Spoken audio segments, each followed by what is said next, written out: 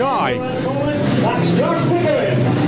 So here we go then, waiting patiently for the riders to come to the line to get this third race underway. 8-4 the scores after the first two. Starting Marshall calling them into line.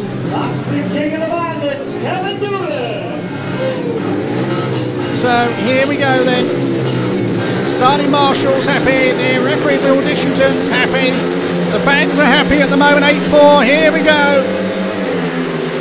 And away they go to charge for the first turn.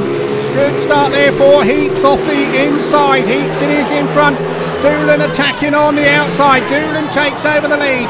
Heaps comes back up hard, moves Doolan off the line up there on the top turn. And it's neck and neck, but it's Doolan leading away. There is Heaps in second place. Third place at the moment, Matt Weathers.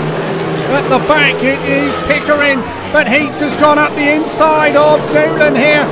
And Pickering's attacking on the outside of Weathers. Super race. So Cameron Heaps it is in front from Doolan, and here comes Pickering, and he's going round the outside of Doolan there.